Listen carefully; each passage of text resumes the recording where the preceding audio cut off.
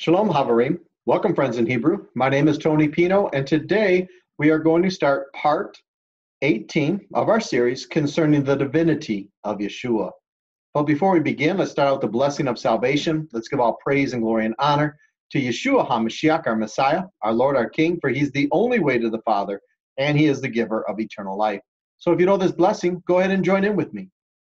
Baruch atah Adonai Eloheinu melech haolam, asher natan lanu et derech haYeshua b'Mashiach. Yeshua Baruch Hu.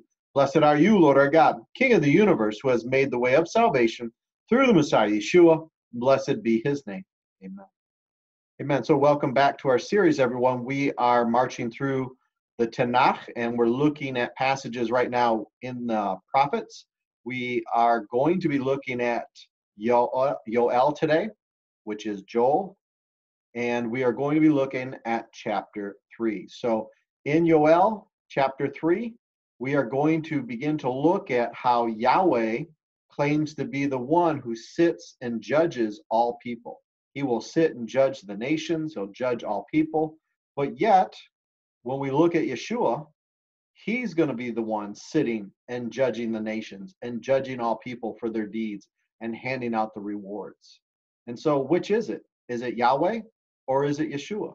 Well, if Yeshua is divine, if he is also Yahweh, though distinct and separate from the Father, then the passages are coherent. Then they will come together. Proper exegesis will show that it is consistently showing that, yes, Yeshua will be sitting and judging all nations and people, and he is also Yahweh, though distinct and separate from the Father.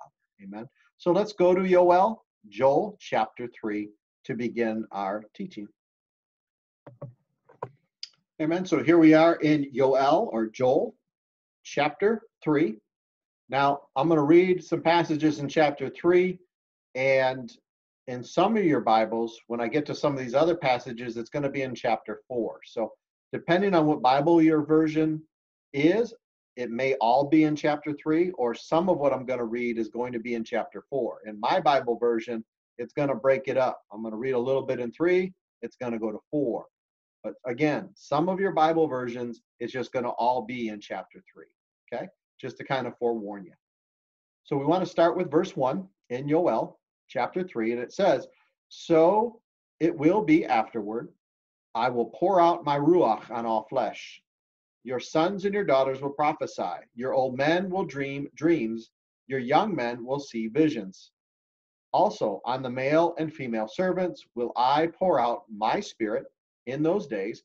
I will show wonders in the signs. I show wonders in the heavens and on the earth, blood, fire, and pillars of smoke. The sun will be turned into darkness and the moon into blood before the great and awesome day of Yahweh, or the day of Yahweh's coming." Okay? Now, within these passages here, of course, we see that they will institute some judging. He's going to be doing some judging on that day, but what is he doing first? He's pouring out his Ruach, his spirit, upon all flesh. This is a direct correlation with Acts chapter 2, and this is obviously for us believers in Yeshua, this is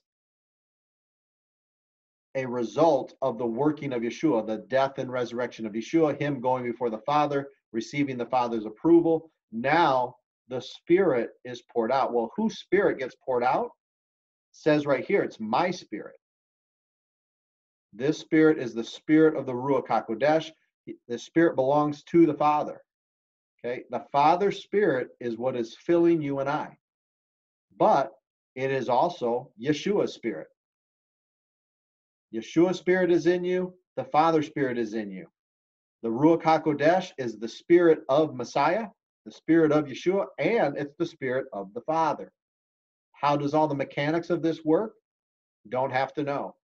Yeshua and Father Yahweh and the Ruach HaKodesh are uncreated and infinite. We don't know all the anatomy ramifications of how all that, his anatomy works, how all the materialized, expressions of Yahweh and how that all works. All we know is the Bible makes truthful statements that the Father is uncreated and infinite, Yeshua, uncreated and infinite, and of course the Ruach HaKodesh is uncreated and infinite, and the Ruach HaKodesh is the Spirit of the Father and the Spirit of Yeshua.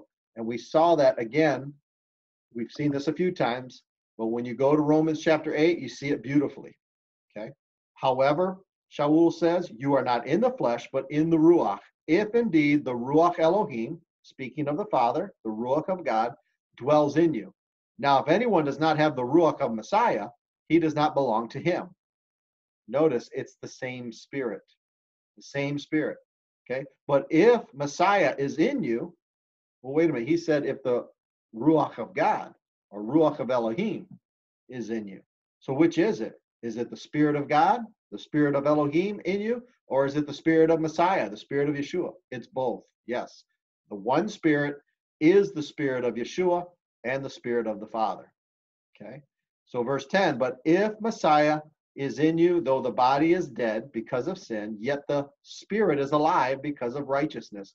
And if the Ruach of the one who raised Yeshua from the dead dwells in you, speaking of the Father's Spirit, the one who raised Messiah, Yeshua, from the dead, will also give life to your mortal bodies through his Spirit who dwells in you. Who's the his Spirit who dwells in you? Well, as we can see through the context of verses 9, 10, and 11, it's the Father and Yeshua's Spirit that dwells in you. Through his Ruach who dwells in you is pointing towards both Yeshua and the Father. So we have a perfect example of triunity here going on in Romans chapter 8. We're seeing that in Yoel chapter 3. Amen. And now let's go a little bit further down to see who's going to be judging. So I need to go into chapter 4, verse 1, but some of you will be staying in chapter 3. And in chapter 4 of Yoel, it goes on to say, for behold, in those days and at that time when I restore Yehuda and Jerusalem from exile, I will gather all nations and bring them down to the valley of Jehoshaphat. I will plead with them there on behalf of my people and even my inheritance Israel, whom they scattered among the nations, and they divided up my land. They cast lots for my people, traded a boy for a prostitute, and sold a girl for wine, which they drank. All right, let's skip down to verse 7. Behold, I am arousing them from the place where you sold them, and I will return your retribution up on your head. I will sell your daughters and your sons. It's actually reversed. I will sell your sons and your daughters into the hand of the children of Yehuda, and they will sell them to the men of Sheba, to a nation far off, for Yahweh has spoken. Proclaim this among the nations, prepare for war. Stir up the mighty men. Let the warriors advance and attack. Beat your plowshares into swords and your pruning knives into spears. Okay? We're going to look at some passages that actually reverse that here in just a little bit. But this is interesting because you're preparing for war. So now you're beating your plowshares into swords and your pruning knives into spears. Okay? Verse 11, Yahweh says, rouse yourself and come, all nations around, and gather there. Yahweh, bring your mighty ones. Let the nations rouse themselves and go up to the valley of Jehoshaphat. For there will I sit to judge all surrounding nations. Swing the sickle, for the harvest is ripe. Come, tread, for the winepress is full. The vats overflow, for the wickedness is great.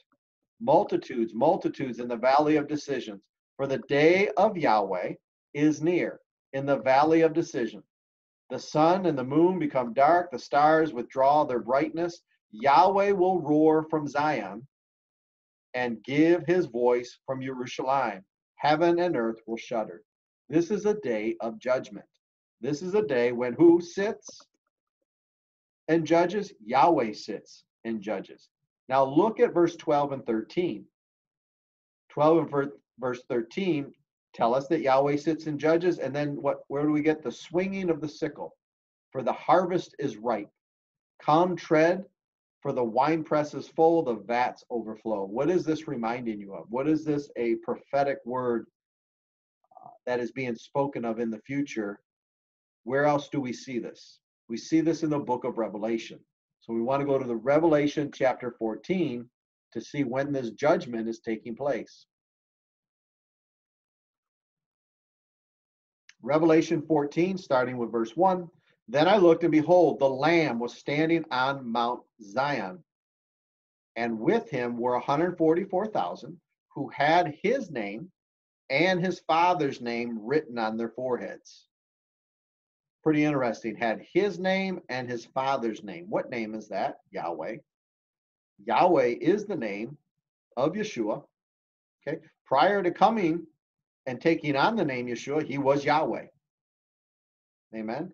The Father's name, Yahweh. Yeshua can also be called Yahweh. Do I think that it will say Yeshua and Yahweh on someone's forehead? No, I think it'll be like the high priest who had the 4 letters across his forehead on the golden plate there. And it had the 4 letters, it had the name Yahweh there. All right. It's going to be on these 144,000 people on their foreheads. That's my assessment and interpretation of this verse. Okay. So let's go down a little bit farther.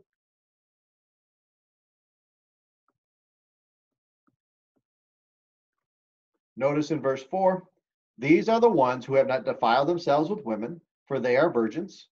These are the ones who follow the Lamb wherever he goes. Now, when it says virgins, I mean, in my sense of interpreting this verse and how I see the context, is it's not like physical virgins, it's their purity and walking in the righteousness of Yeshua, walking in the ways of Yahweh, just like he's coming back for a spotless bride, a virgin bride. Okay, it's talking about the purity aspect of them walking in righteousness. So just to kind of fill you in there. So again, it says, these are the ones who follow the Lamb wherever he goes. These have been redeemed from among mankind as first fruits for God, the Father, Yahweh, and the Lamb. Not just the Father. They're not redeemed for the Father, but they're redeemed for the Father and the Lamb. Notice the equality there. That would not be happening if the Lamb was not of the same nature as the Father. Amen. You would not be saying that, oh yeah, they're being redeemed unto me as a human king, a human created being and the Father. No, everything points towards Yahweh. Yahweh is the only Savior. He's the only Redeemer. Besides him, there is no other. So the Lamb has to be of the same nature as Yahweh. Amen. And then verse 5, it says, and in their mouth was found no lie. They are blameless. All right, let's skip down to verse 14. Verse 14, then I looked, and behold, there was a white cloud, and seated on the cloud was one like a son of man. He had a golden crown on his head and a sharp sickle in his hand. Notice the reference here, pointing you back to Joel chapter 4, some of you chapter 3, where it's talking about the sharp sickle for the harvest. Okay, so this one like the Son of Man, he had a golden crown on his head and a sharp sickle in his hand. Then another angel came out of the temple, crying out with a loud voice to the one seated on the cloud, put in your sickle and reap, for the hour to reap has come, because the harvest of the earth is fully ripe. They got the same allusion going on in Joel 3. So the one seated on the cloud swung his sickle over the earth, and the earth was harvested. Could this be the ones of the righteous? Very much. Very much could be that he was harvesting the righteous ones. Amen. Could this be, of course, at the end of the tribulation period time, where he comes back riding the cloud? Amen. And then we are caught up with him in the air to return right back to the ground. There's no going off for 7 years and all that. I'm not a pre-trib rapture person. It will happen at the end, post-trib. We will be caught up in the air with Yeshua and then come straight to the ground. Could this be the harvesting for the one who is seated on the cloud? It's possible. It's a possible way to look at this, all right? And then what happens? Then another angel came out from the temple in heaven, and he also had a sharp sickle. Then another angel, the one who has authority over fire, came out from the altar. And he called out with a loud voice to the one holding the sharp sickle, saying, "Put in your sickle and gather the grape clusters from the vineyard of the earth, because here grapes are ripe." Because her grapes are ripe. So the angel swung his sickle over the earth and gathered the clusters from the vineyard of the earth and threw them into the great winepress of the wrath of Yahweh, or wrath of God. Could that be alluded to? The winepress is full, the vats are full over there in Yoel chapter 3 and 4? Absolutely. So could this be the gathering of the wicked? The angels are coming to gather the wicked? I think it can be. Amen. I think it can be. So again, verse 19. So the angel swung a sickle over the earth and gathered the clusters for the vineyard of the earth and threw them into the great winepress of the wrath of God. And the winepress was stomped on outside the city, and blood flowed from the winepress as high as a horse's bridle for 1,600 stadia. Okay, it's a certain height that is going on because the vats are so full, they are overflowing. So again, in Yoel chapter 3, verse 12, let the nations rouse themselves and go up to the valley of Jehoshaphat, for there will I sit to judge all surrounding nations. Okay, this is Yahweh speaking. Swing the sickle, for the harvest is ripe. Come, tread, the winepress is full, the vats overflowing, for their wickedness is great. Notice that connection there in Revelation 14. Okay, that gathering for the wrath of God, the wrath of Yahweh. Amen. And who's doing the judging? Yahweh's doing the judging. Okay.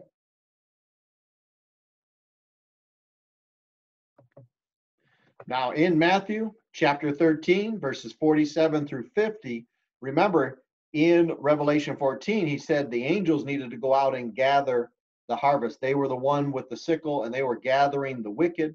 So let's go ahead and read here verse 47 of Matthew chapter 13. Again, the kingdom of heaven is like a dragnet that was cast into the sea, gathering things of every kind. When it was filled, they pulled it ashore, and they sat down and gathered up the good into containers, but threw the bad away. So it will be at the end of the age. The angels, the messengers, will come forth and separate the wicked from among the righteous, and throw them into the fiery furnace. In that place will be weeping and gnashing of teeth. Amen. So this is just a condensed version here, showing that those angels, the ones with the sickle, will be gathering, gathering them up. Obviously, the wicked are going into the winepress there. We have the one who's seated on the cloud. Who does he gather up? He gathers up, I think, my belief is the righteous, so it helps to separate it.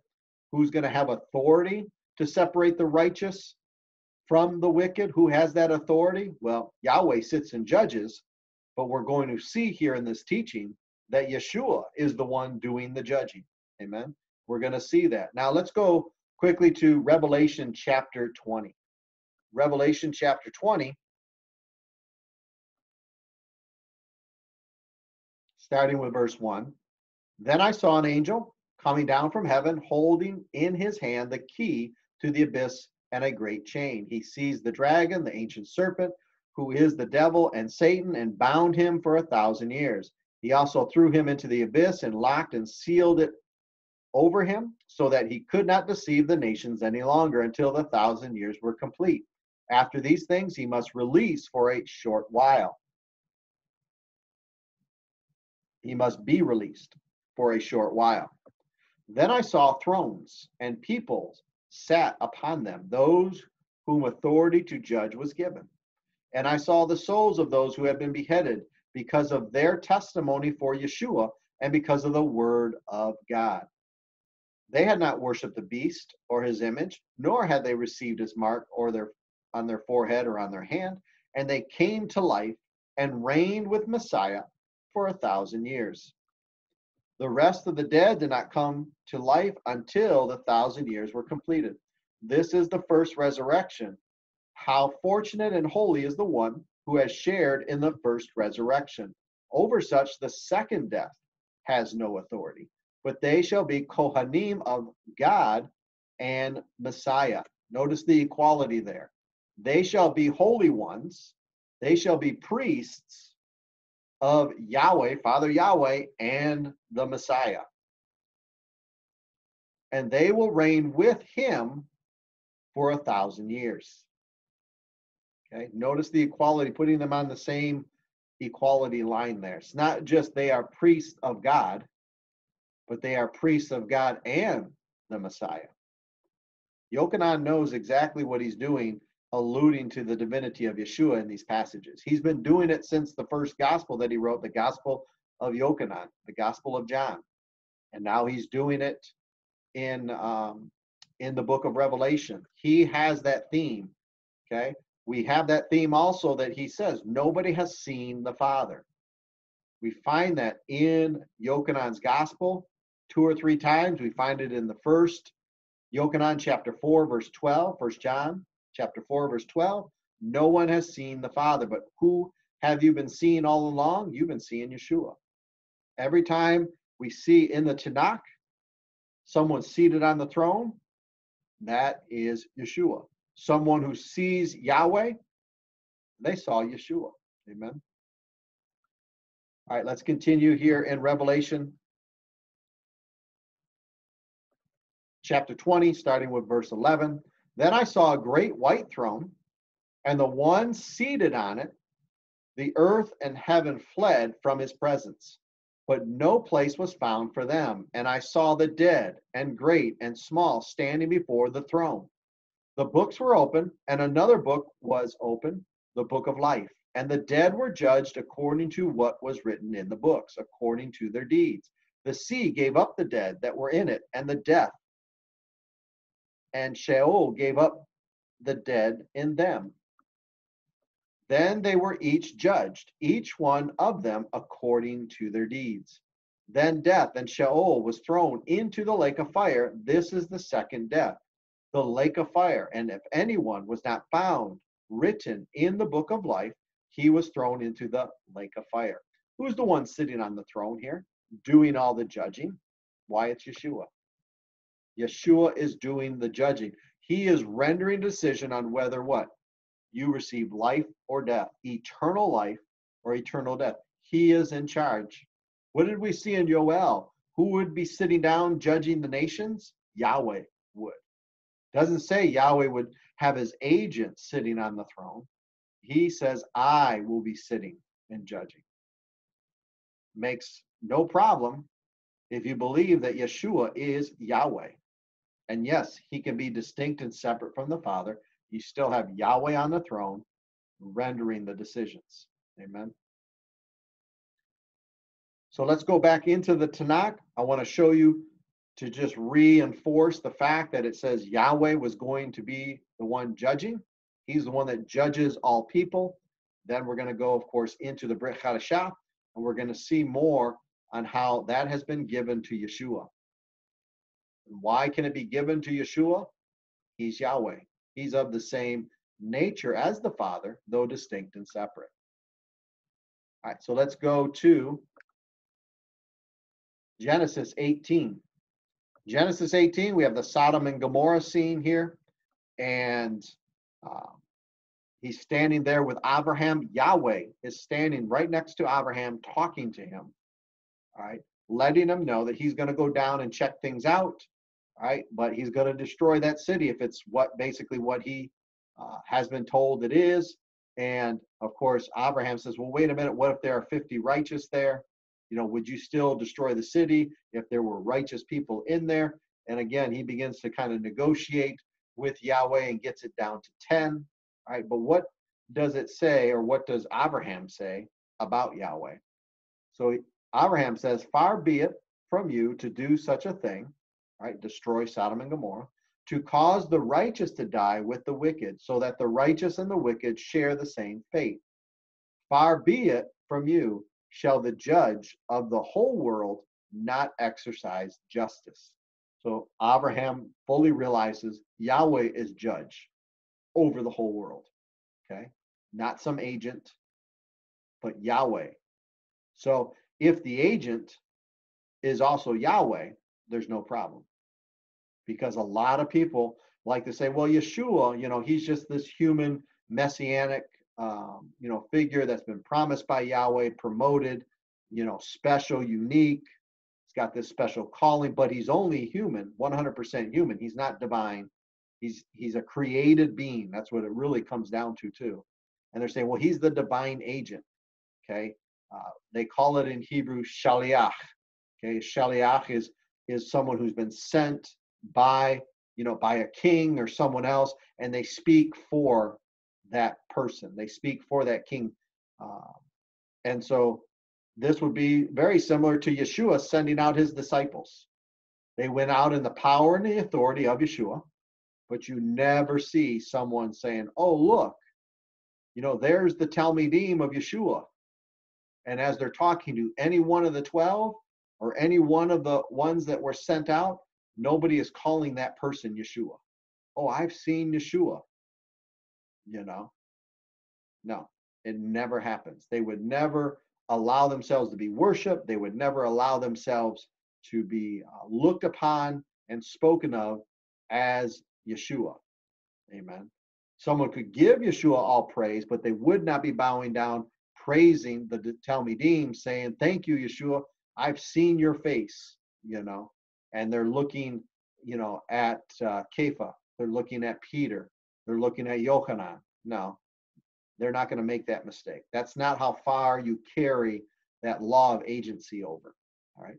Even in the days when Joseph had been risen a second under Pharaoh, it talks about how everything that Joseph decides to do, he has full authority to do it by Pharaoh. Okay, the only one that separates Joseph from Pharaoh is the throne of Pharaoh. Okay, that power and authority. Pharaoh is still distinct and separate from Joseph, but can Joseph be a shaliach in a sense? Yes, he can. But how far does that authority carry? Joseph would never walk around saying, I'm Pharaoh. I'm Pharaoh. Me and Pharaoh are one. In other words, Pharaoh is in me and I am in Pharaoh. That would never happen. Amen. Nor would any of the servants of the kingdom of Mitzrayim bow down and worship and claim Joseph is Pharaoh. I've seen Pharaoh. If I've seen Joseph, I've seen Pharaoh. You don't see any of that kind of language going on. All right.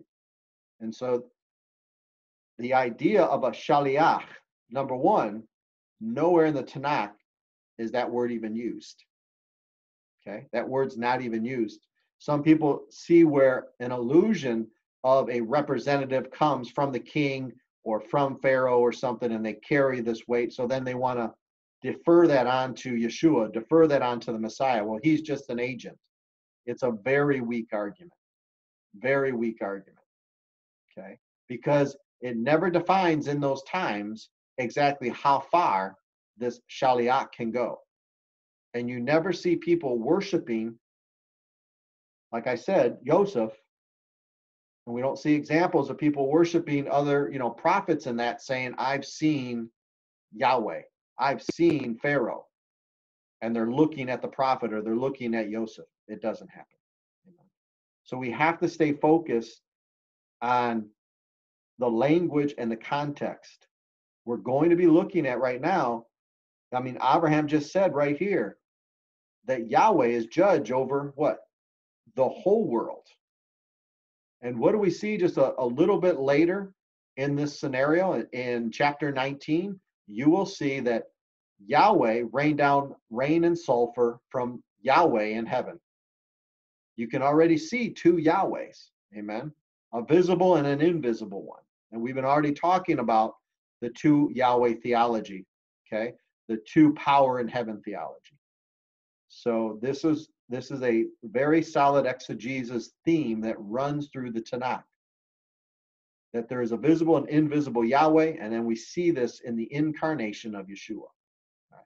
So let's keep going so we can see more verses. Deuteronomy 1:17, you must not show partiality in judgment.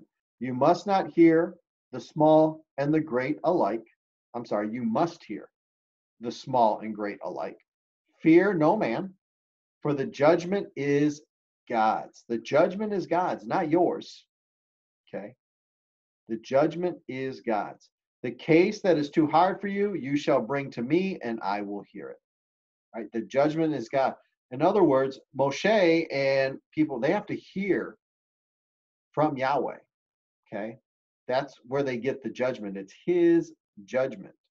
And when they get that judgment, nobody's going to sit there and look at Moses and say, and call Moses Yahweh. They know perfectly the distinction. When it comes to a representative or an agent, they know the distinction. But with Yeshua, there isn't. They will worship him. He will say things that are undeniably making him the same nature as the Father. So just calling him an agent or a shaliach, again, when you go into studying the definition of that, he goes beyond that. Yes, he was sent by the Father, okay, called by the Father, sent by the Father.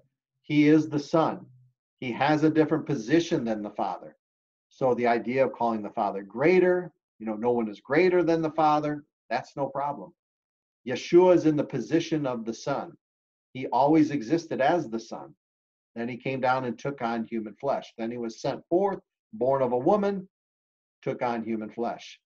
That doesn't change the fact that a difference in position does not necessarily mean a difference in nature. Okay? Very key. A difference in position does not necessarily mean a difference in nature when we're talking about Yeshua and the Father. Amen. All right, let's go on.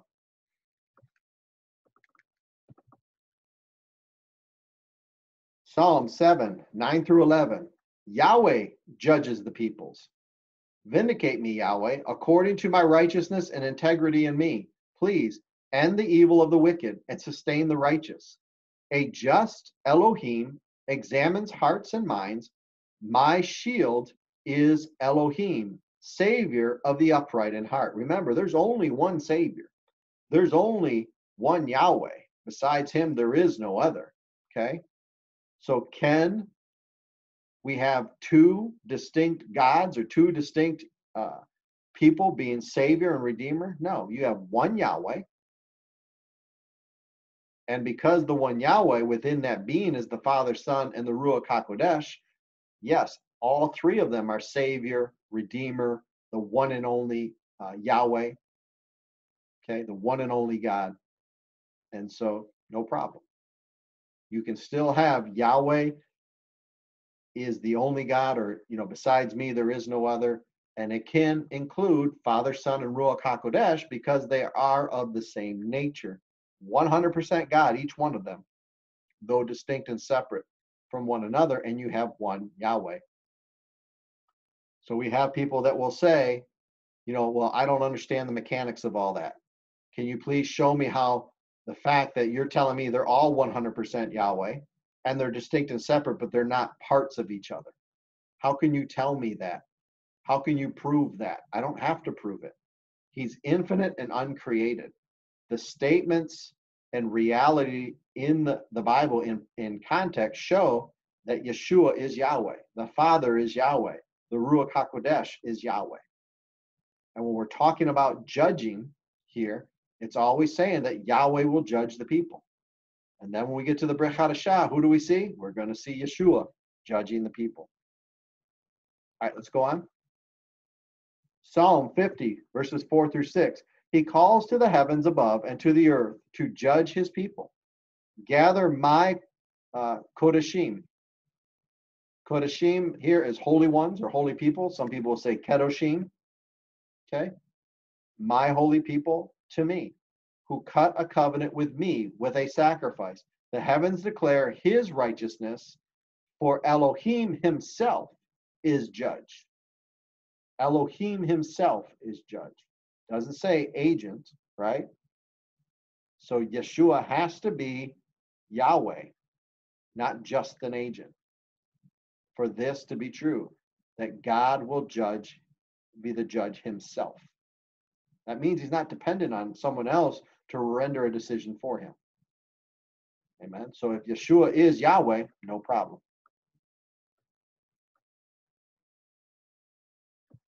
All right, Psalm Tehillah 96, 12 through 13. Let the land exult and all that is in it.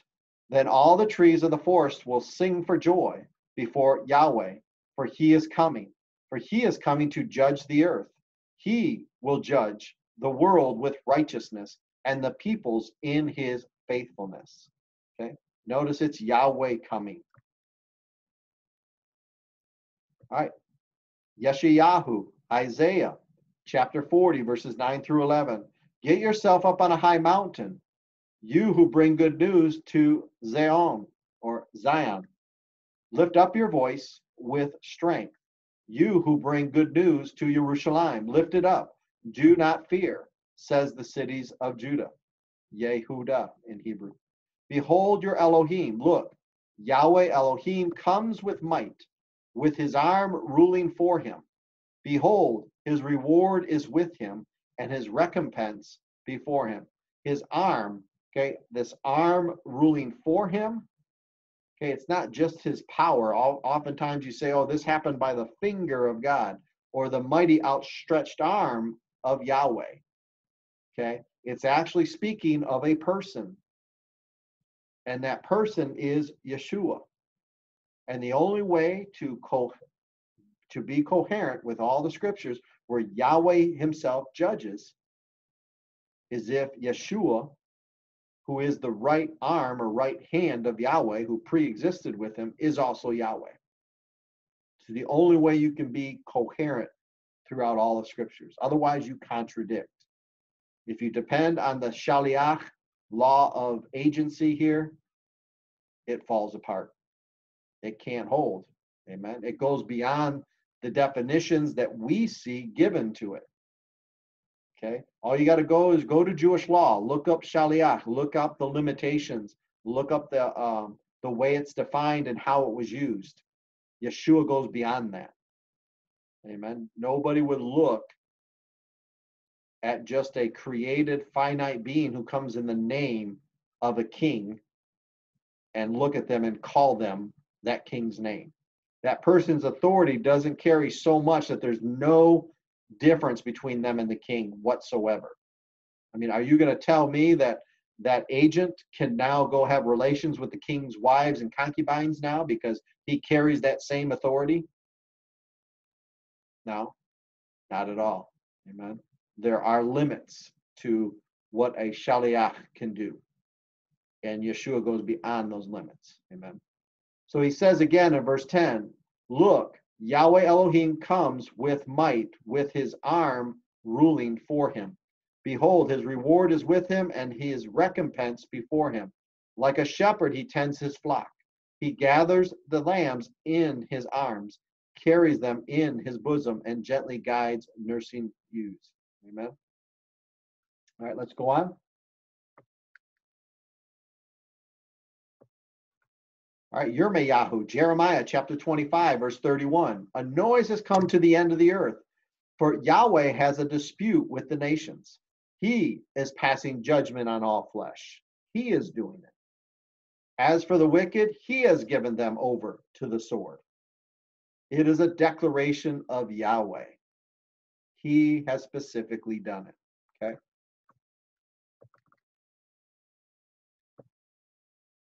Let's go on.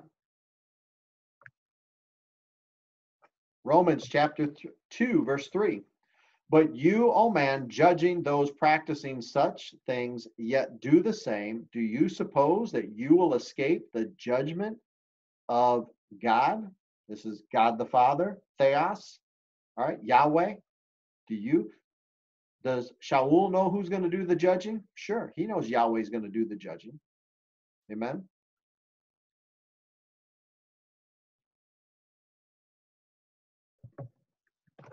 All right, our final verse here in the Tanakh that we're going to look at before jumping to the Brit Hadashah, and that is 1 Samuel chapter 2. 1 Samuel chapter 2, look at verse 10. Those who oppose Yahweh will be shattered. He thunders against them in heaven. He judges the ends of the earth. He gives strength to his king, exalting the horn of his anointed one. Okay?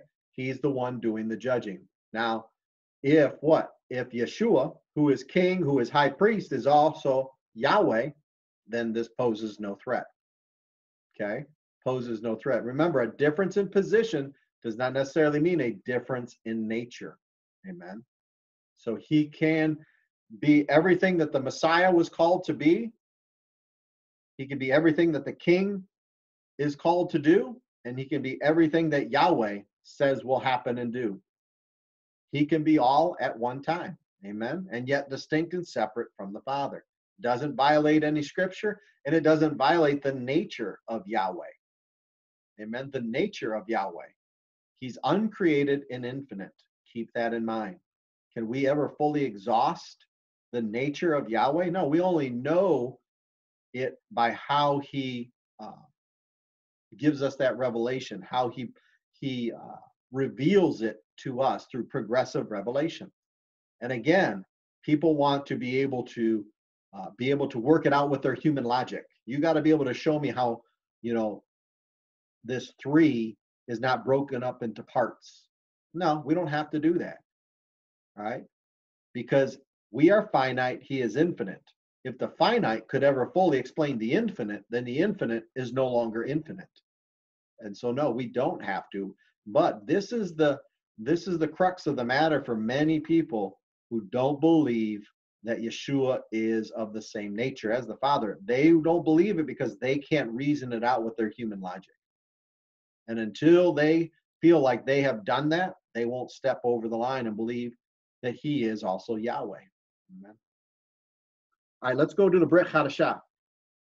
The Brit Hadashah, we're going to go to Matthew chapter 16. All right, so it says, for the Son of Man is about to come in the glory of his Father with his angels, and then he will repay everyone according to his deeds. Okay, we just saw it's Yahweh that does all the judging. But then we saw that someone's going to be seated on the throne in Revelation chapter 20, who's going to what? Be the one giving out eternal life, rewarding people for their deeds. Who's going to be doing that? It didn't tell you a name who was sitting on the throne in Revelation 20, but now we know. Matthew chapter 16 says the Son of Man is about to come in the glory of his Father. Not some similar glory or lesser glory. No, the glory of his Father. The same glory. All right? The only way that can happen is if he is also Yahweh. Amen. Coming with the angels, we talked about that with the sickle and gathering the wicked and the righteous. All right? This is alluding to all that here. All right, let's continue. Matthew 25. Now, when the Son of Man comes in his glory, and all the angels with him, then he will sit on his glorious throne. All right, who do we see being seated on thrones? Being seated on the throne in Book of Revelation? It's the one that's going to be doing the judging. It's Yeshua. All nations will be gathered before him, and he will separate them from one another, just as the shepherd separates the sheep from the goats. And he will put the sheep on his right, but the goats on his left. Then the king will say to those on his right, come, you who are blessed by my Father, inherit the kingdom prepared for you from the foundation of the world. For I was hungry, and you gave me something to eat. I was thirsty, and you gave me something to drink. I was a stranger and you invited me in. I was naked and you clothed me. I was sick and you visited me. I was in prison and you came to me. Now, notice the key though. Yeshua is doing the separating. He is the one seated on the throne, separating the nations, separating those, what? The sheep and the goats. Okay? He's separating them. But the word of Yahweh says he will do all that. So which is it? Well, if Yeshua is Yahweh, it's both. All right, so let's go to Ezekiel chapter 34, starting with verse 11, and we're going to see similarities to Yeshua being the one separating the people, the sheep, and the goats. We're going to see all that here in Ezekiel chapter 34, starting with verse 11. For thus says Yahweh Elohim, here I am, I myself will search for my sheep and seek them out, as a shepherd seeks out his sheep on the day he is among his scattered flock. So I will seek out my sheep. I will rescue them out of all the places where they have been scattered on a day of cloud and thick darkness. I will bring them out from the people. I will gather them from the countries. I will bring them back into their own land. I will shepherd them upon the mountains of Israel, by the streams, and in all the habitable places of the land. I will shepherd them in good pasture. Their grazing place will be on the high mountains of Israel. There they will lie down on good grazing ground. They will feed in a rich pasture on the mountains of Israel. I will tend my flock and make them lie down. It is a declaration of Yahweh. I will seek the lost, bring back the stray, bind up the broken, and strengthen the sick. But the fat and the strong I will destroy. I will tend them with justice. As for you, my flock, thus says Yahweh Elohim, behold, I will judge between sheep and sheep, between rams and male goats. Was it too little for you that you are feeding in the good pasture? Must you trample down the rest of your pasture with your feet? You were drinking clear water. Must you muddy the rest of your feet? Yet my sheep must eat what you have trampled with your feet and drink what you have muddied with your feet. Amen. So notice he is seeking the lost, right? Verse 16, bringing back the stray, binding up the broken. Who's doing that? Yeshua was doing that. Yeshua was doing that to the people of Israel. I will destroy. I will tend them with justice. Who is the one that judges in the Brit Hadashah? It is Yeshua. As for my flock, thus says Yahweh Elohim, behold, I will judge between sheep and sheep, between rams and male goats. What did we just see in Matthew chapter 25? Matthew chapter 25. Let's go back there and look real quick. Matthew 25. Now when the Son of Man comes in his glory and all the angels with him, then he will sit on his glorious throne. All the nations will gather before him, and he will separate from one another, just as the shepherd separates the sheep from the goats. And he will put the sheep on his right, but the goats on his left. So who is doing the judging? Yeshua does the judging. He will be judging all. Amen. All. And it was saying specifically in Ezekiel chapter 34 that Yahweh would be doing this. Okay. Notice here in the scriptures where it states that the Father won't be doing the judging, that he's given all judgment over to the Son. So let's go ahead and look at that verse. Yochanan, John, the one who always talks about the deity of Yeshua, all right, he lets it be known right, without a shadow of a doubt, I should say. It says here in chapter 5 of Yochanan, the Father does not judge anyone, but has handed over all judgment to the Son. So he doesn't judge anyone, but yet in the Tanakh passages, it says Yahweh will be sitting doing the judging. Yahweh's going to be, judging the people over and over and over again. Now we're being told the Father's not going to judge anyone, but has handed over all judgment to the Son. Well, if he's just an agent, just some human being, he's not the Father, he's not Yahweh. So then those passages mean nothing. But if the Son is also Yahweh, then those passages are coherent. They flow. They flow. He cannot be just a shaliach. He cannot be just a messenger. Amen. A representative. Yahweh's going to give just a finite created being all power to judge eternal life for all his creation. He's not going to do it himself. He's going to let all that be handled by a created being. I don't think so. I don't think so. No Pharaoh would do that. No, king would do that. When it comes down to something that serious, he's going to be there. He's going to do it. Well, the Father can hand it over to Yeshua if he's of the same nature as the Father. Amen. No problem. It fulfills those verses perfectly. Let's go ahead and go down. Acts chapter 10. And he commanded us to proclaim to the people and to testify that he is the one ordained by God as judge of all the living and the dead. Did the Father give him the authority and power to do the judging? Absolutely. Absolutely. He gave him the power and authority to do it. Amen. And in order for those verses to be fulfilled, that Yahweh's doing the judging himself, as it specifically says, he's got to be greater than just some shaliach. Okay, he's got to be greater. Nobody's going to be bowing down to just a created finite being, calling him Yahweh. I've seen Yahweh, thank you, and judging directly in the case of your eternal life if he's not also Yahweh. Doesn't carry that same, if he's not also your creator. Amen. The creator of all things.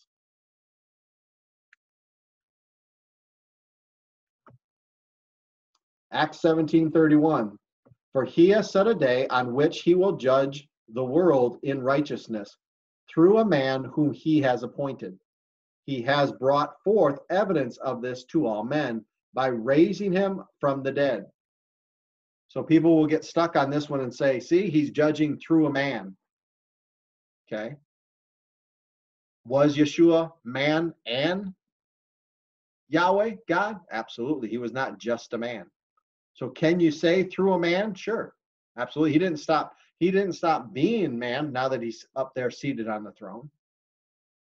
Okay. He still has both natures. All right. But what is he operating in? Amen. The divine nature when he's judging. Amen. So he's just saying this doesn't nullify, oh, he's just a man. For he set a day on which he will judge the world in righteousness through a man. Through a man. So let's look up the word here in the Greek. Acts chapter 17.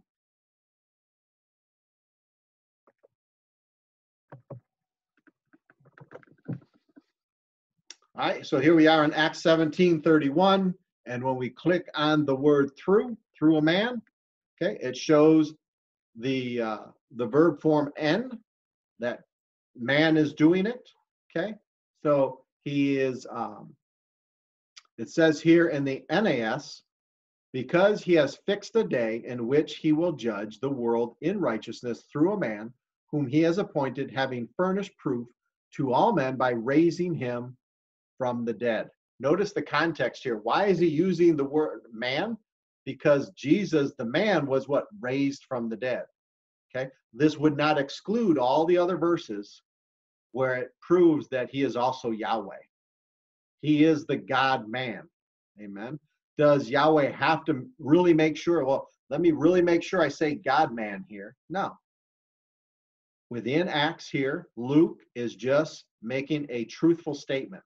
It doesn't mean that that's what it all encompasses, that it can only be a man and that's it. No, you don't just build a whole doctrine off of one verse. Just because it says through a man I'm in full agreement, yet I know that Yeshua, through all kinds of other passages, is shown to be Yahweh. He is the God man. So it's not a problem. Some people get so fixated, they want to go and look at all the verses that just point to Yeshua as a man, okay, and then ignore all the verses that point to him as Yahweh. He's the God man.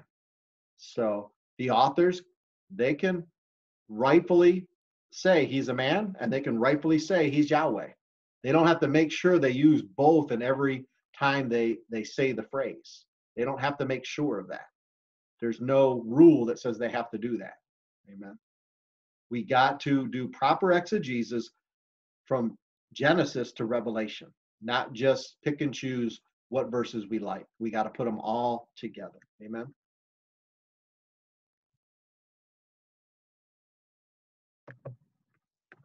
All right, so as we begin to bring this teaching to a close, I need um, a little bit more time here to finish this out. We want to go to Revelation chapter 2.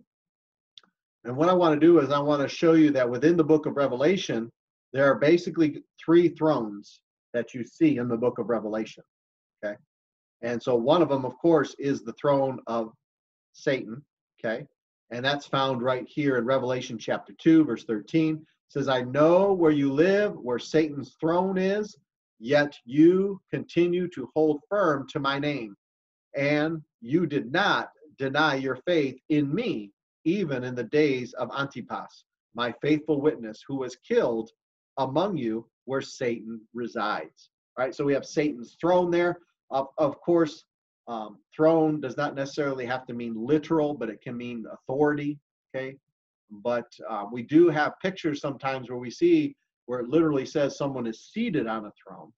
Okay, that's going to be slightly different than just saying here's where Satan's throne is. This is where his main seat of authority is, okay? We don't really picture or see Satan seated on a particular throne, all right? Just want to kind of throw that out there. Now let's go to the next chapter, chapter 3 of Revelation, chapter 3, verse 22. All right, so we're going to start at Revelation chapter 3, verse 20, not 22 here. So let's go ahead and we have to be careful because in some Bible versions, the verses and everything are not exactly the same as all Bible versions people use. So I had to relook this one up real quick. So it's Revelation chapter 3. In the TLV, it's verses 20 through 22. Okay, it may be different in some other versions. So it says, behold, I stand at the door and knock. If anyone hears my voice and opens the door, I will come into him and will dine with him and he with me. To the one who overcomes, I will grant the right to sit with me on my throne. Notice they're not being invited to just sit on the throne. They can sit with him on the throne. Okay. Just as I myself overcame and sat down with my Father on his throne. All right. He who came has an ear, let him hear what the Ruach is saying to the Messiah's community. So there's a distinction there. Okay, remember, a difference in position is not a difference in nature. So there is a distinction of being invited to come and sit with Yeshua on his throne, and only Yeshua can sit with the Father on his throne. Amen. Not saying us. All right. And so there's that equality going on of what I believe to be nature. And of course, the Father has handed all authority over to Yeshua. Amen. And so one thing that we have to keep in mind, though, is nowhere in the Bible do we see the Father seated on a throne. We don't see him seated on a throne. Amen. Anytime you see someone seated on a throne, who is it? It's who? Yeshua. Even when you look at Yeshayahu, Isaiah chapter 6, verse 1, all right, who did Isaiah see seated on the throne? He saw Yahweh seated on the throne in his full glory. Amen. That's where he said, I am undone. And so when we go to Yochanan, of course, chapter 12, verses 33 through like 45, right in there, it literally says that Isaiah saw his glory and spoke of him. Who's the him there in Yochanan, John chapter 12? It's Yeshua. So Isaiah may have seen Yahweh, but Yochanan is saying, yes, he saw Yahweh, but it was Yeshua, whom he saw in his full glory. And it really comes out nicely in the Greek Septuagint. When you read the Greek Septuagint in verse 1 and 2 of Yeshayahu, Isaiah chapter 6, you really see Isaiah was looking at the glory of Yahweh. And then when you go to Yochanan chapter 12, you can see, yeah, that was Yeshua whom he saw. In verses 44 and 45, he saw Yeshua. Amen. And so we have three thrones going on here, okay, in the Bible. But throughout the Bible, you're only going to see Yeshua seated on a throne. Okay. Now, when we get into Revelation chapter 4, starting with verse 1, after these things I looked, and behold, a door was standing open in heaven, and the first voice, which I had heard speaking with me like a trumpet, said, "Come up here, and I will show you what must take place after these things." Now, was he literally taken up? Or was this like a vision? Or is this like, not in,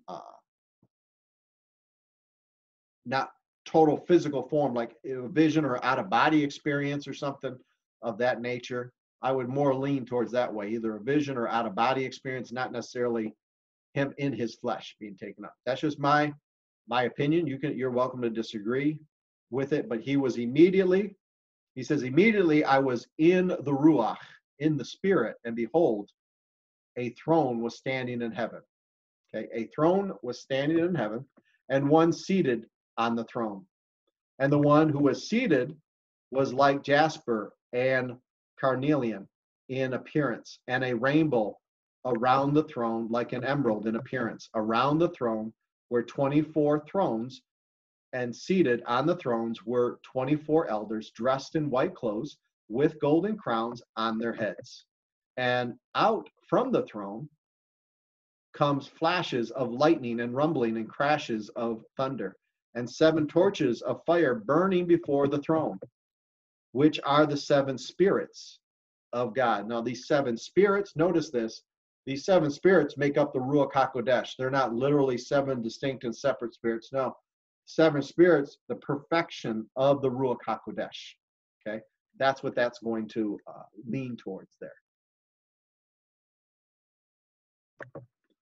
Now, when we look at, when we're thinking about who's this seated on the throne, who's this one seated on the throne, and we've got all of this expression going on what it looks like. Please remember, Yochanan, the one who's writing this, has already, he said 3 to 4 times, all right, within his own writings, no one has ever seen the Father. No one has seen the Father. So this one who's seated on the throne is not going to be the Father. Okay. But the one and only, who?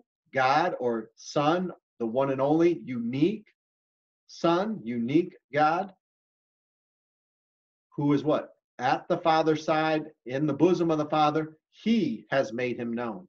So all throughout time, and I do have a teaching on this on my YouTube channel where I go over these verses and show you that no, nobody has seen the Father. I'll take you to all the passages where people claim to have seen Yahweh, and we can see they had saw who? Yeshua.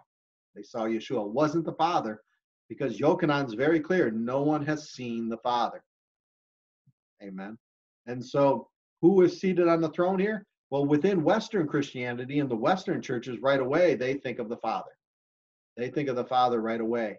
But I would caution you to really think about this and look at the passages, and we got to put all passages from the Bible together. And I think the one seated on the throne here is Yeshua. Amen. Is Yeshua. Now, could he be seated on the Father's throne? Sure. He could be seated on the Father's throne. In other words, he has all authority to judge. He's been given all authority. The Father will not judge, as we saw earlier in the passages here. Right? And so what this reminds me of real quick is we got to go to Ezekiel chapter, I believe it's chapter 1. So let's go ahead and go there. All right, so Ezekiel chapter 1, and we see here that in the 13th year, on the 5th day of the 4th month, as I was among the exiles by the river Chabar, the heavens opened and I saw visions of Elohim. I saw visions of Elohim. Amen. And when we go down to, I believe it's verse 26, we see the throne. Okay. It says, above the expanse over their heads was something like a throne, resembling a sapphire stone. Above the shape of the throne was a figure of human appearance. Okay.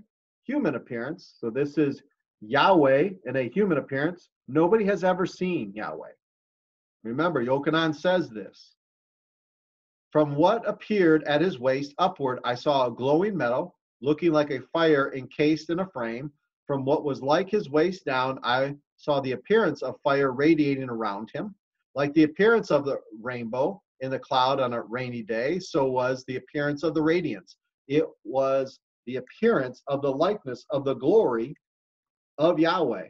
I saw it, fell upon my face, and heard the voice of the one who was speaking. Very similar to the throne we're seeing right here. Very similar to the throne we're seeing right here in the book of Revelation. Let's go ahead and go back to the book of Revelation.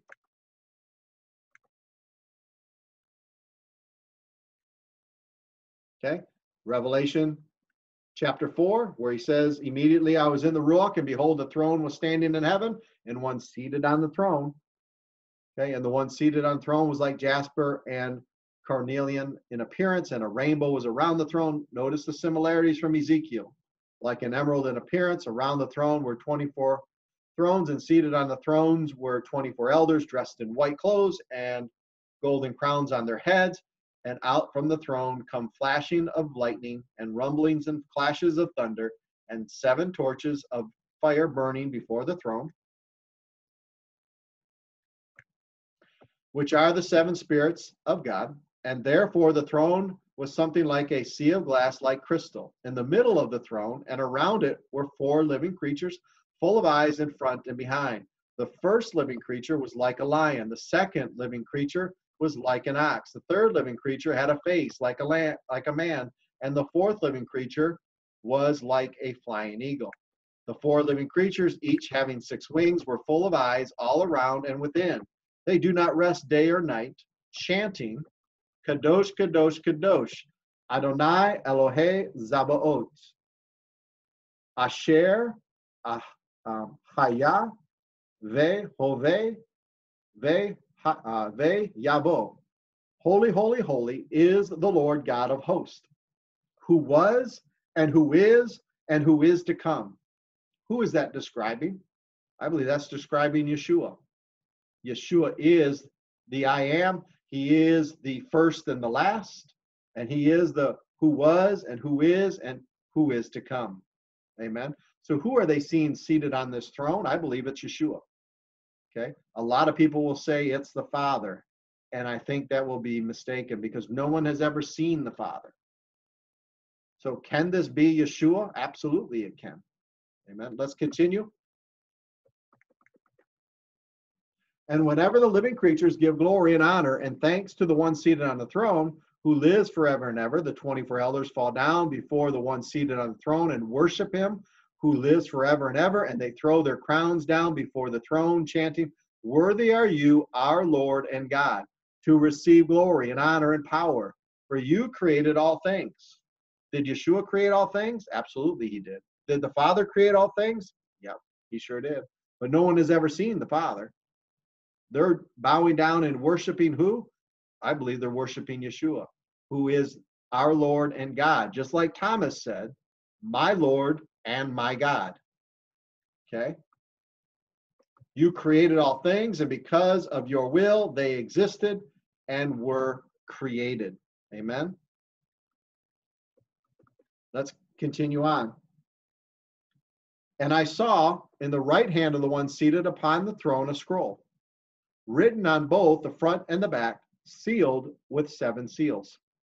I also saw a mighty angel proclaiming with a loud voice, who is worthy to open the scroll and to break its seals? No one in heaven or on earth or under the earth was able to open the scroll or to look into it.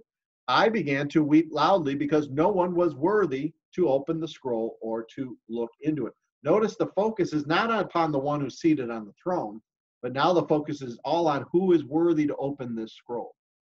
Okay. What I believe you are seeing here is Yeshua as judge. He's seated on the throne, right? Some people will say, well, that's the Father's throne. Yes, but you're going to see Yeshua seated there. It represents authority. It represents judgment. Okay. It represents, all authority. Everything has been given to the Son. And so I don't have a problem with this being Yeshua. I think it's a strong argument. All right. People have just naturally gone right to the Father without even questioning it or thinking about it. But when you put all these other verses together, it could be Yeshua. And I think there's a strong argument for it. So, verse 5. Then one of the elders tells me, stop weeping. Behold, the Lion of the tribe of Judah, the Root of David, has triumphed. He is worthy to open the scroll and its 7 seals. So now we're seeing the one that is worthy to open it. We're talking about the Messiah, Yeshua. So they're saying, see, that can't be the Messiah seated on the throne. We've got the Messiah right here, and he's worthy to open the scroll. Well, you have Yeshua plays in more than one position or role. He is judge over all things, so he can be seated on the throne, and he is Redeemer. He is Messiah. So having two pictures, and the manifestation of those two pictures is actually the same person, that's not outside of Hebraic thought. That's within Hebrew culture that you can see that happening within their culture and within their thought. In a few minutes, I'm going to talk about Daniel chapter 7. And remember, in our series, if you haven't seen it already, I go through that, even in more detail. And I can't remember which one it is, whether it's number 16. I think it's number 16 or 17, where we go through Daniel chapter 7. We're going to touch on that here in just a few moments. But so here in verse 5, it says that then one of the elders tells me, stop weeping. Behold, the Lion of the tribe of Yehuda, Judah, the Root of David, has triumphed. He is worthy to open the scroll and its 7 seals. And in the midst of the throne and the 4 living creatures, and in the midst of the elders, I saw a lamb standing as having been slain, having 7 horns and 7 eyes, which are the 7 spirits of God sent out into all the earth. Notice, not only does the throne have surrounding it the 7 spirits, but it's surrounding the Lamb. The Ruach HaKodesh is the spirit of Yeshua. If you do not have Yeshua in you, then you are not what? Yahweh's. You are not his. You have to have the spirit of Yeshua and the spirit of the Father in you, which is the Ruach HaKodesh, which is the 7 spirits here. Notice it's symbolism here. Things, when they are symbolism, we don't have to take them as a reality of something in the sense of, there were literal 7 spirits there. They were symbolizing something, representing something. The one seated on the throne represents what? The person who is in all judgment, who has all authority. Doesn't necessarily have to be the Father. It can be Yeshua sitting there. All right. And then we have the Lamb, because Yeshua as a man, as Redeemer, he is what? The Lamb of God. Amen. And so I think we're seeing 2 pictures of the same person here. Let's go ahead and continue reading.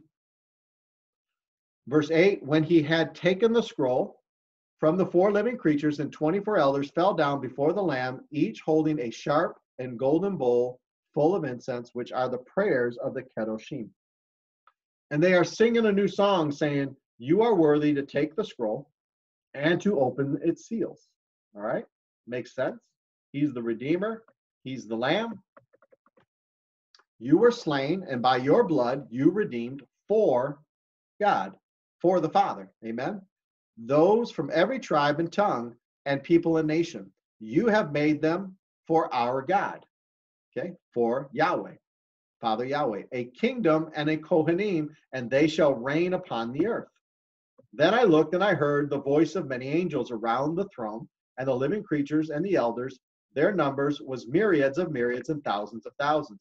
They were chanting with a loud voice, worthy is the Lamb who was slain to receive power and riches and wisdom and might and honor and glory and blessing.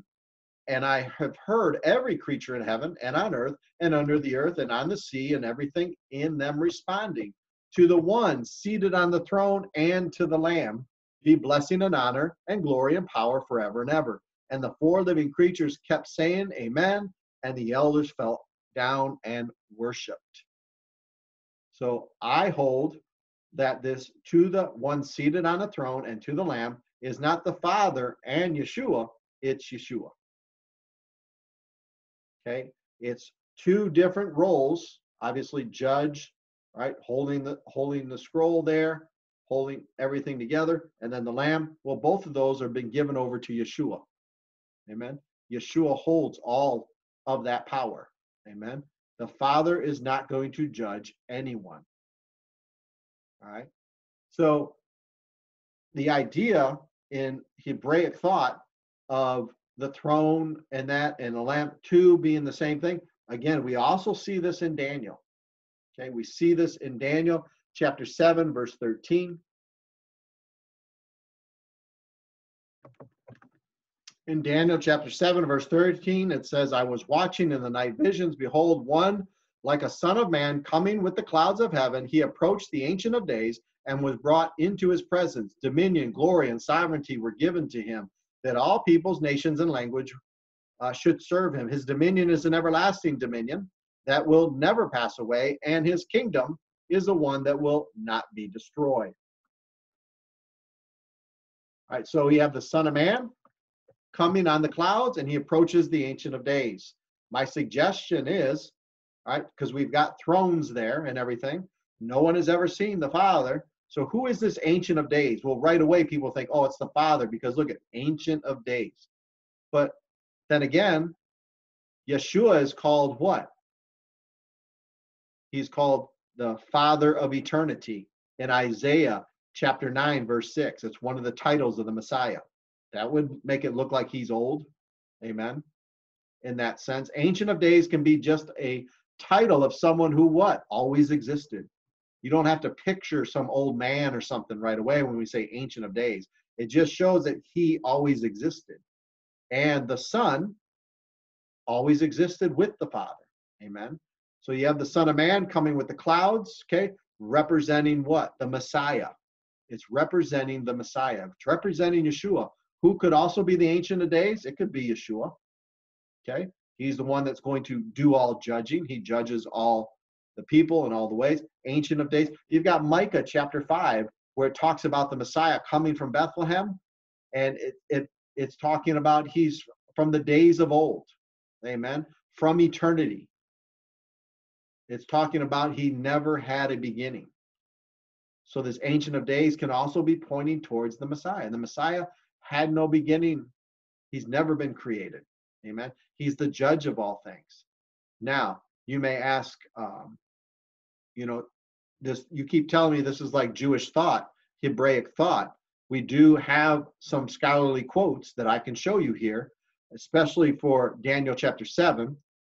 All right, I don't have any for Revelation 12. Okay, this is in Revelation chapters 4 and 5. All right, I'm carrying the theme of Jewish thought there.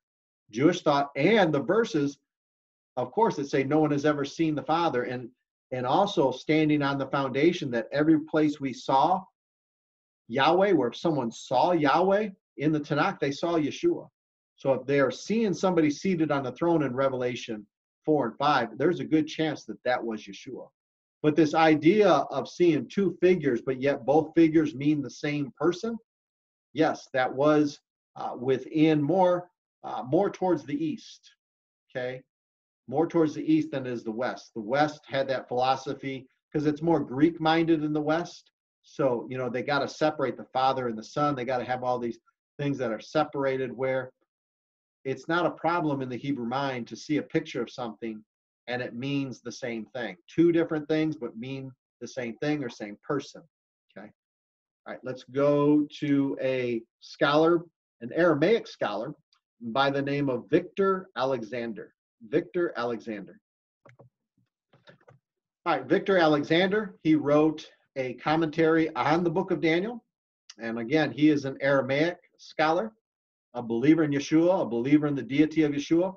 And he writes in a footnote in his commentary on Daniel chapter 7, verse 13, he writes that the immediate idiomatic construction presents themselves before him.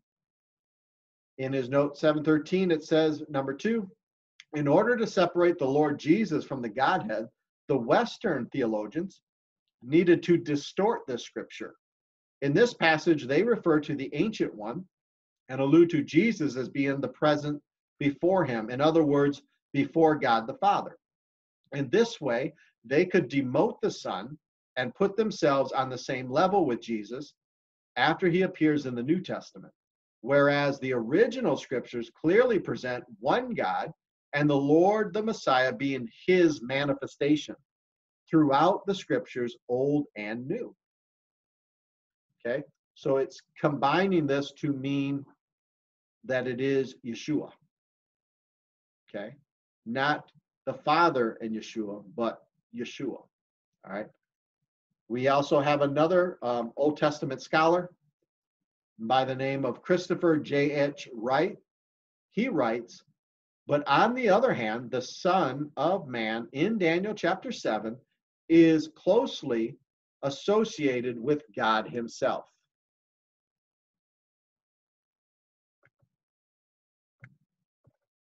Daniel sees him coming with the clouds of heaven. That was very much part of the ambiance of deity in the Old Testament. Furthermore, he is given authority, glory, power, and worship, and his kingdom is eternal. All rather more than the normal lot of any son of Adam. In fact, there are Greek versions of the text which translate Daniel 7:13 in such a way as to identify the Son of Man with the Ancient of Days. And this tradition finds a strong echo in Revelation, where the description of Jesus is in glory is a combination of the reference to the Son of Man and a virtual direct quotation of the description of the Ancient of Days in Daniel 7:9. The two descriptions are conflated into one picture. So they're conflated into one picture, meaning the Ancient of Days is Yeshua, and the Son of Man coming right in on the clouds is Yeshua. It's just two ways of speaking of the same person. All right, he's in different roles. What I'm suggesting to you is in Revelation chapter 4, when you read that, go ahead and read it and study it. There is a strong argument and possibility that the one seated on the throne with the scroll is Yeshua. And then it's Yeshua that comes and takes the scroll from his hand. Why? Because the focus is the scroll, not so much who's seated on the throne. And who has the authority and a power to take the scrolls and initiate that into existence, right? To open the scrolls and begin the prophecy. Well, Yeshua does. So this type of tension, though, in the Greek mindset, can be hard to comprehend. In Jewish thought, in Hebrew thought, it wouldn't be. They wouldn't have a problem with it. I'll leave you with this final example before we close. And thank you for bearing with me. I needed to kind of really map this out before we closed. All right, so in John, Yochanan, chapter 3, again, helping to show the deity of Yeshua here. Always going to the book of Yochanan quite often here. All right, so in chapter 3, we see Yeshua using the same type of thinking where you use two different things to mean one and the same thing, okay? So Yeshua answered, amen, amen, I tell you, unless one is born of water and spirit, he cannot enter the kingdom of God. What is born of flesh is flesh, and what is born of spirit is spirit. Do not be surprised that I said to you, you all must be born from above. The wind blows where it wishes, and you hear its sound, but you do not know where it comes from or where it goes. So it is with everyone born of the Spirit. Notice the focus is the Spirit. But why is the term water used? Well, I can tell you this, many within Western Christianity will use this to talk about how you need to be water baptized. They take the water literally, and they take it into that sense of water. When oftentimes in the Bible, the water can be an idiom, a reflection of the Spirit. So it's not something different than the Spirit. So you've got the spirit there, and then the water. They're not two totally different things going on within these passages. They're one and the same. One and the same. They have the exact same meaning. So that's why, again, for me, that's like that's Hebrew thought, Hebrew way of thinking. It doesn't bother them the tension is not there, in other words. So looking at the Ancient of Days, right away, your natural thought is, oh, that's the Father. Well, let's think about what describes the Messiah too, the Son of Man. All right. And just because you see the Son of Man, that doesn't eliminate, oh, it can't be the Son of Man. So when we see water here, oh, that can't be the Spirit because it's water. You get you kind of see where I'm going with this, all right? The two can be meaning the same thing or the same person, okay? Context is king. Remember that. Context is king. We've got several passages. No one has ever seen the Father. Who have they been seeing all along? Who's been making him known all along? Yeshua has. Who has the authority? Been given all authority? Yeshua has. By the Father, it's been given to Yeshua. Is Yeshua of the same essence and nature as the Father, though distinct and separate? Absolutely. Colossians 1:15 says the Father is invisible. All right, Yeshua is the image of the invisible Yahweh. Okay, we say he's spirit. That's just finite human terms.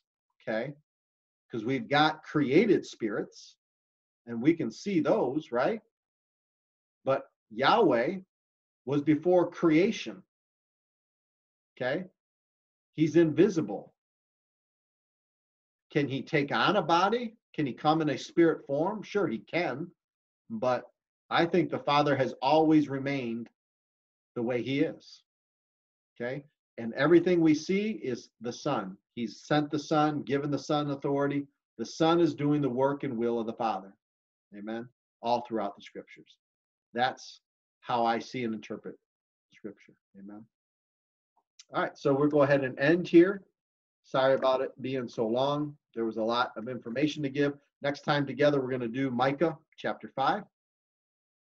And as we end here today, let's go ahead and end with the Aaronic blessing. Amen.